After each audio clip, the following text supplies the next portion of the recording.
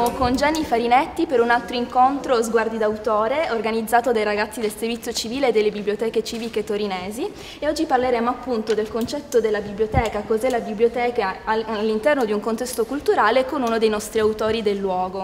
Gianni Farinetti è un copywriter, sceneggiatore e regista, e in qualità di scrittore è esordito nel 1996 con il classico romanzo Un delitto fatto in casa.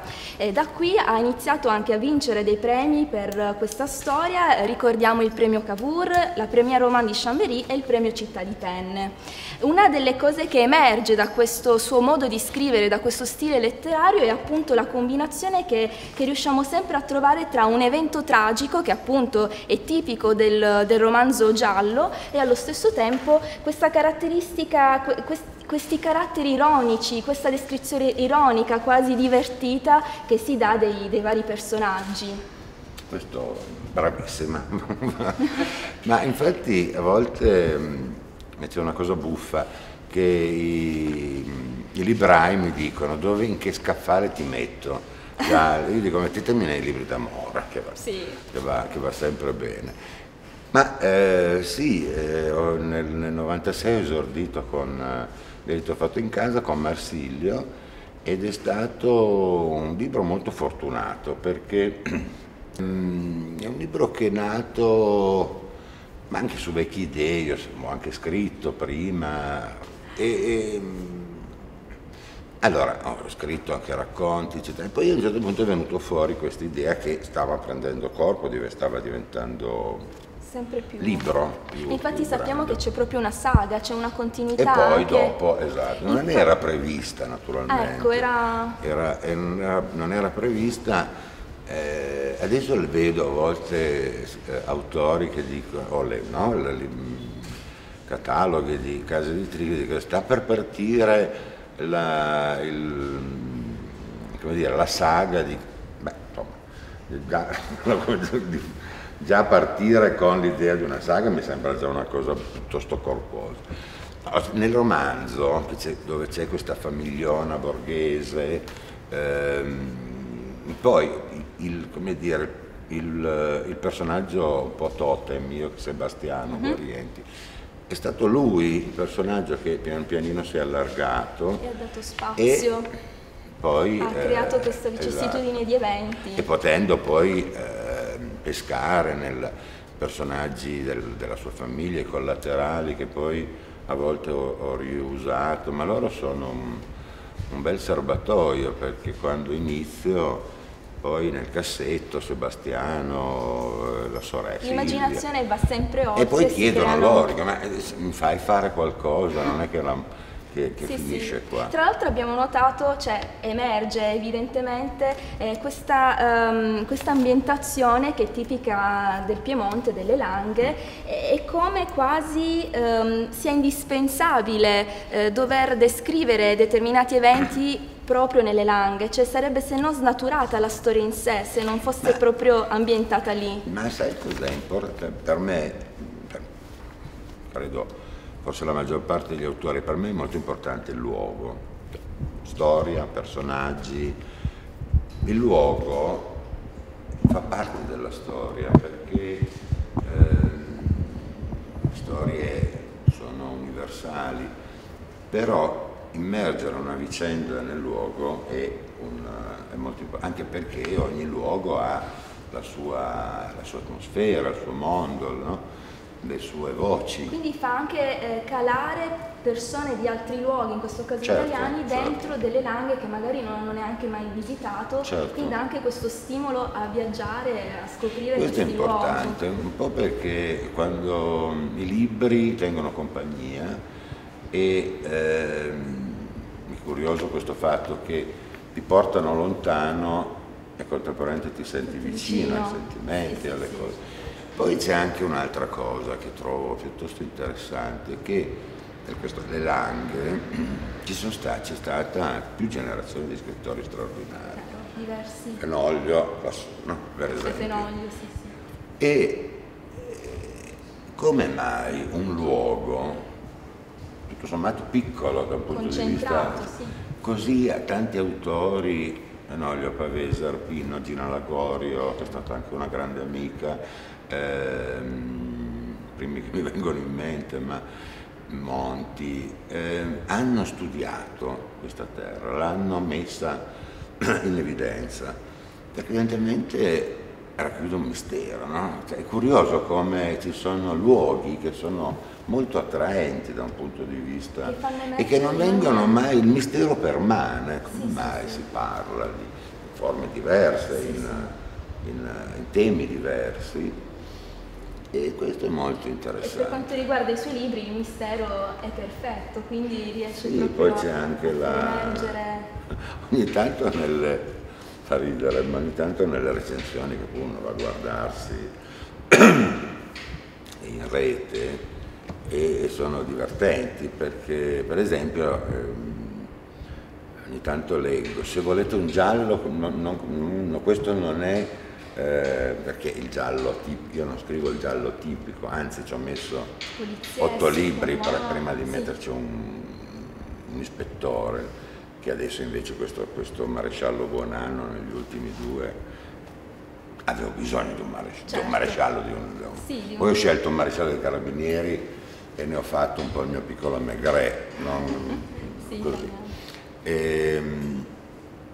Cosa volevo dire? Ho perso il filo. Il concetto di quanto l'ambientazione parli di gialli, ma in questo caso non è prettamente un giallo, ma ecco, altre connotazioni. Perché è interessante come in un libro si può mettere qualunque cosa. No?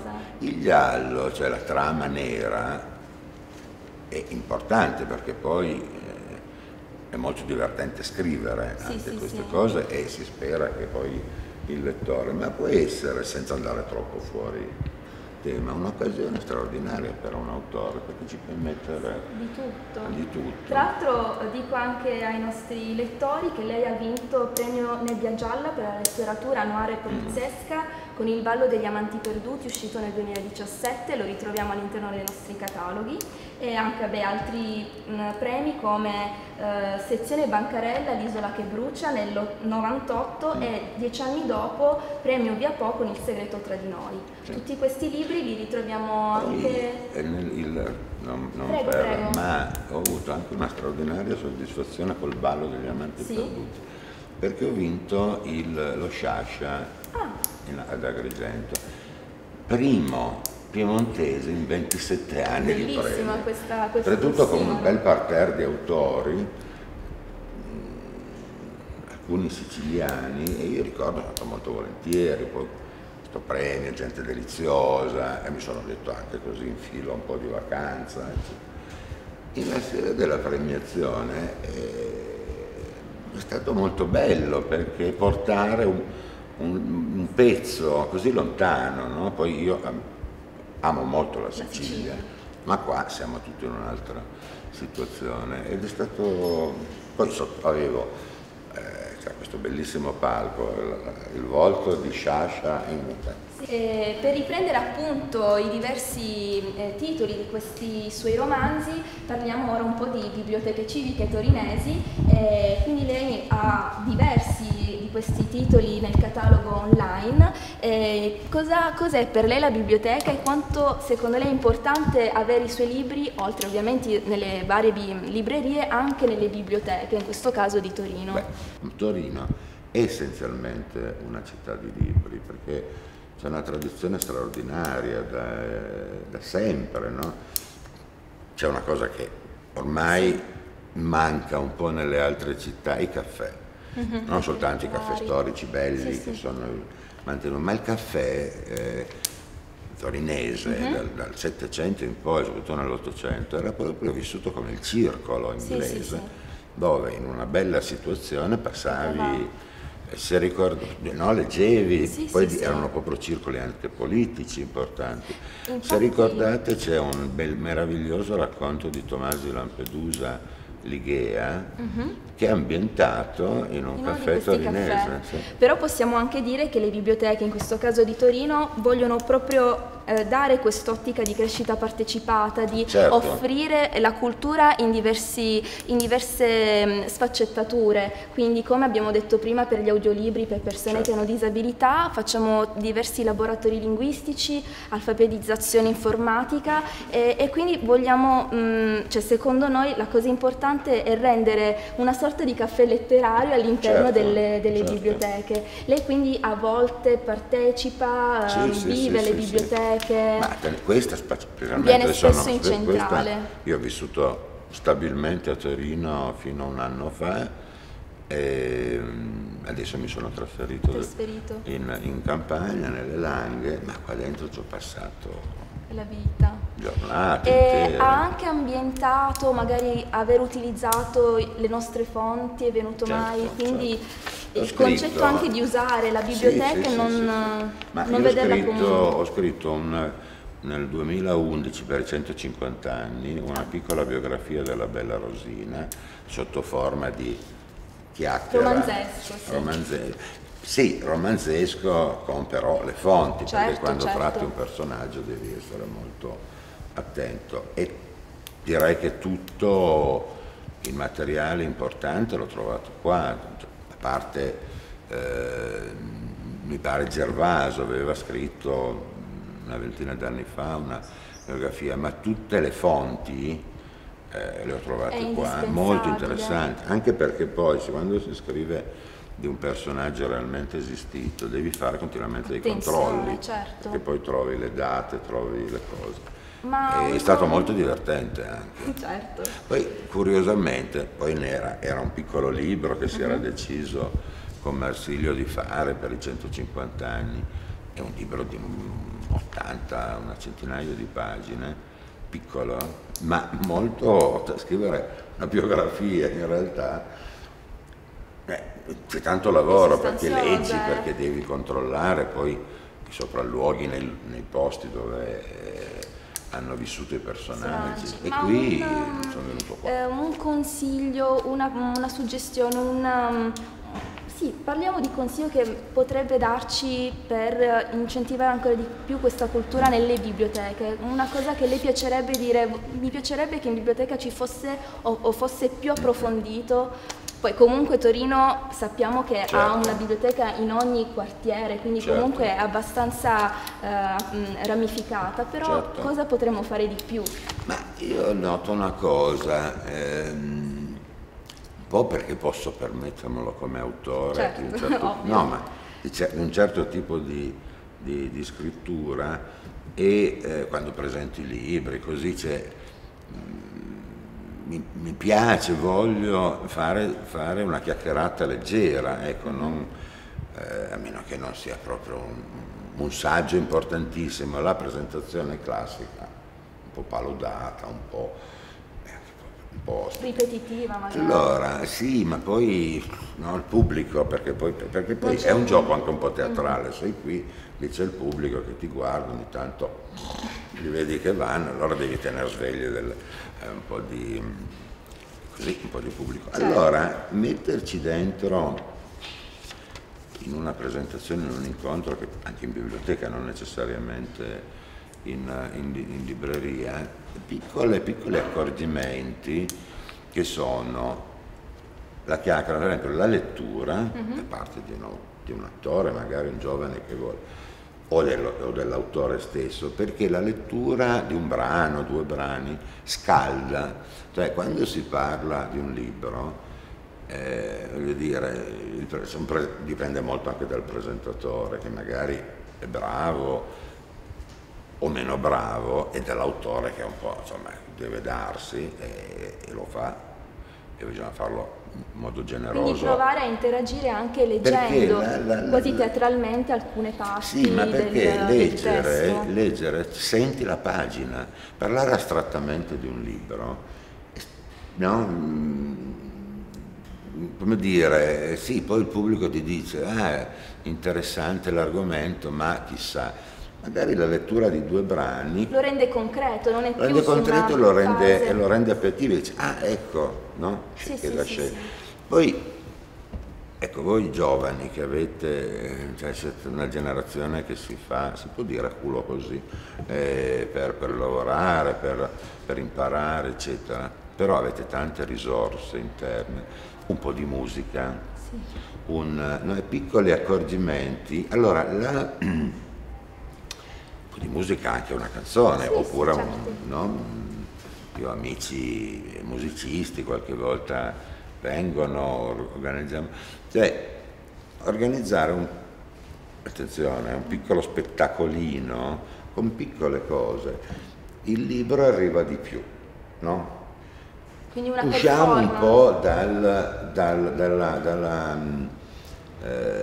po' dalla presentazione paludata, classica. Interattiva. Interattiva, è troppo. Cioè, no, deve essere interattiva. Diventi interattiva.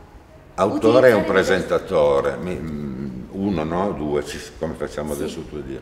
Ci chiacchieriamo col pubblico, sollecitiamo le domande, allora diventa una cosa bella, cioè giusto, allegra, giusto. Dove si va, ne fai una, per dire, poi il pubblico viene alla seconda perché con autori diversi.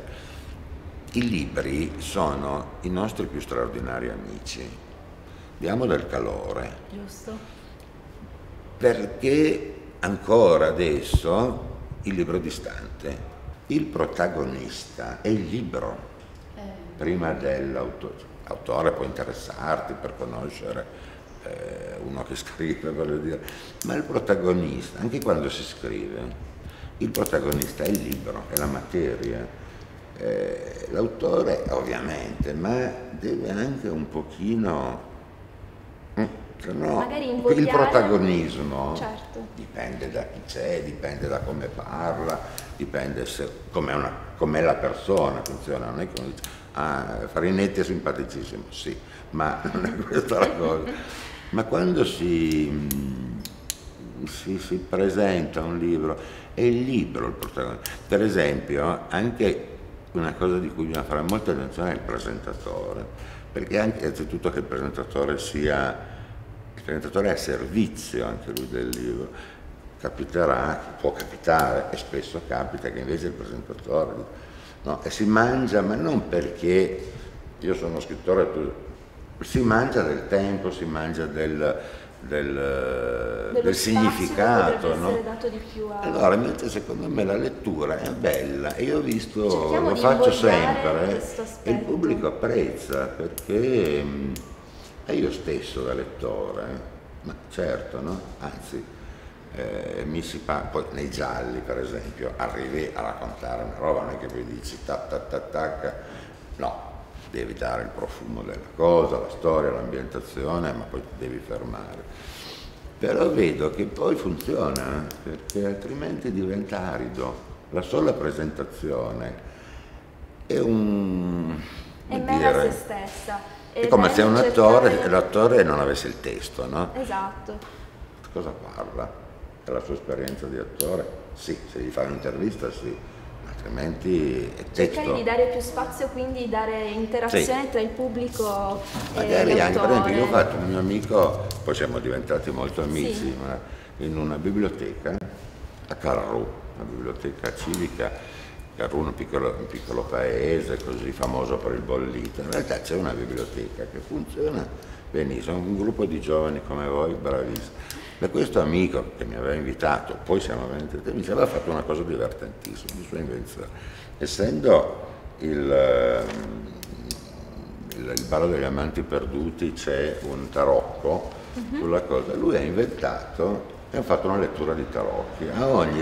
A ogni tarocco corrispondeva una domanda o svelare qualcosa. È stato divertentissimo, perché utilizzare questi anche il modo di fare l'intervista, e sui libri si possono inventare delle cose, come fosse, adesso senza fare un lavoro, ma non so, una piccola caccia al tesoro, ci sono delle possibilità per incuriosire ancora di più. Anche dei quiz su, vediamo chi riesce a svelare l'identità del protagonista. Ma poi era molto, adesso mi viene in mente questo esempio di questo amico, di questa presentazione, molto divertente, perché c'erano anche le domande a cui cioè su tutte le cose, l'autore almeno a una non poteva rispondere. ecco.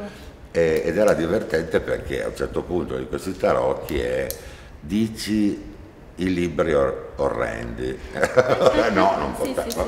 E poi Comunque, però è diventato un posso- gioco perché ho cominciato a fare la lista. Cioè è stato molto divertente. Comunque possiamo anticipare che abbiamo aperto sempre tramite Sguardi d'Autore anche una pagina Instagram, quindi se volete seguirci Certo, anche su anche Instagram. i social sono E stiamo importanti. organizzando un quiz proprio per indovinare l'autore che verrà a trovarci, quindi ci saranno anche delle domande sui suoi libri, su chi è lei, Vabbè, e arriveremo a scoprire che poi è Gianni Farinetti nel prossimo Che è video che metteremo in onda. È una bellissima ragazza ventenne.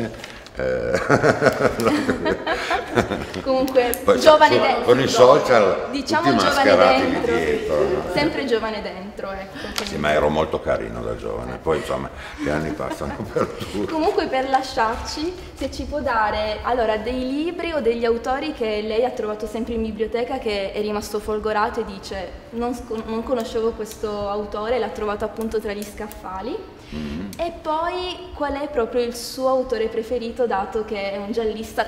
Perché ha iniziato a scegliere questo filone? Cosa ha iniziato a leggere da giovane e poi ha continuato questo e non magari libri d'avventura o rosa? Cioè perché Adesso qual è vi stato... deludo clamorosamente, leggo pochissimi gialli, perché un po' perché con l'esperienza dopo 3 pagine uno che ha già capito abbastanza. Io faccio molti incisi, abbiate pazienza. Mia mamma, che era una donna molto simpatica, esceva il libro, mia mamma non c'è più da alcuni anni, e lei cominciava a dire, già capito tutto, capiva. È l'unica che mamma, Ma anche no, cioè non questo- è possibile, o mi conosci così bene, ma no, io scrive anche polizieschi gialli, cerca di fare. Ma a me interessa la letteratura, mi interessa anche molto la storia del romanzo. Sempre l'aspetto storico che lei anche... Eh sì, perché poi, allora, noi diciamo giallo come vecchia terminologia, ma in realtà che parliamo di suspense, Sì. i buoni libri sono libri i Promessi Sposi, un libro di suspense straordinario, se la faranno sti due a sposarsi, voglio dire, traslando, ma il più bel giallo del mondo è Delitto e Castigo di Dostoevskij, cioè non... adesso non voglio fare il trombone, ma è la letteratura che poi stimola, poi gli dai tutte il giallo, il poliziesco, non lo so, ma bisogna leggere. Poi certo per intrattenimento, a me capita, io sono ancora uno di quelli che va in vacanza con i libri, perché non ce la faccio sul tavolo. Sì. E a volte metti dentro delle cose, poi mi porto sempre un simenone, perché vado sul sicuro. Tu sei lì, che non so, sei all'estero, non trovi una libreria italiana, poi 2 mega mi risolvono tutta la vacanza. Quindi il consiglio che da lei, più che a un autore, è leggere tanto e da lì appassionarsi e riuscire... E poi ecco, seguire profondamente, trovare un proprio filone, una parola brutta, ma un qualcosa, i libri appunto ti portano lontano. Ecco che non necessariamente solo i viaggi, ma i percorsi che fanno loro, gli scrittori, no?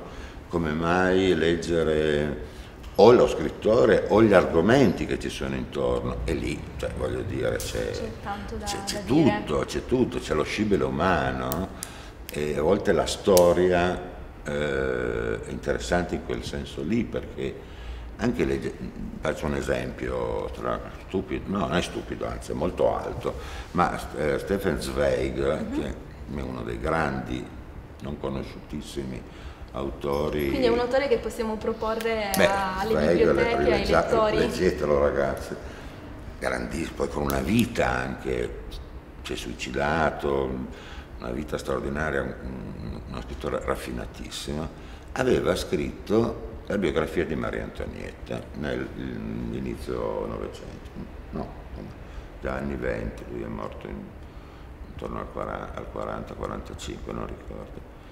Allora, grandissimo letterato, ebreo, tedesco, con tutto quello che poi è stata la sua storia, anche la fuga, scrive una biografia di Maria Antonietta, strana, no? Sì, quasi che è bellissima, appassionantissima, sulla quale tutta la biografia su Maria Antonietta, sulla rivoluzione, è poi partita da quella cosa lì, e rimane un libro fascinosissimo, oltre alla biografia Maria Antonietta, no? Per cui ci sono tante storie che ognuno di noi poi va a cercare. A me è successa una cosa anche divertente, mi viene in mente su questa cosa che mi hai detto, cosa ti è capitato. Nei viaggi può succedere che tu, anzi succede spessissimo, specialmente all'estero, diciamo, ti trovi davanti a una storia che vuoi saperne di più. E io amo molto la Grecia, e anni fa in una piccola isola delle Cicladi, Siros, una persona, un italiano che vive lì, mi ha detto: vai a vedere una certa casa, che qua la chiamano la casa dei fantasmi.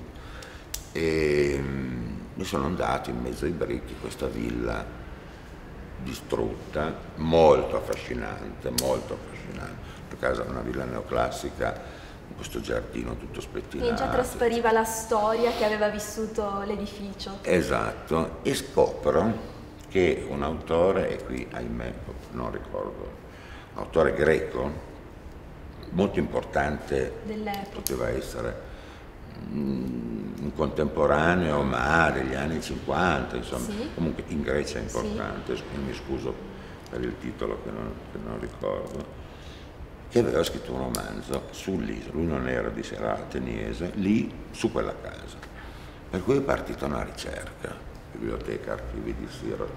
Ho trovato il libro in greco. Allora sfido chiunque, non so, qualcuno di voi sa il greco moderno perfettamente. Io avevo questo libro che guardavo con un gran nervoso, perché dicevo, poi per una sorta di fortuna ho trovato una persona che me l'ha raccontato, non l'ho mai letto perché non leggo il greco moderno, però è stata una bella avventura, andare a cercare uno stimolo, girare per una biblioteca di un altro paese, anche quando si viaggia. Non vengono quasi mai prese in considerazione le biblioteche. Invece è fantastico, perché tu magari sei, adesso dico Londra, Parigi, diciamo qui vicini, ma per esempio anche il cirillico, no? Sono andato in una biblioteca a San Pietroburgo, ho preso libri con le figure, però anche lì il cirillico non è esattamente la mia. È quasi concepita come è stato spesso definito il centro di, il centro di una città, o comunque di una piazza dove ognuno può andare, ritrovarsi, conoscere anche persone, perché scoprire la storia del posto. O un autore che ci è passato.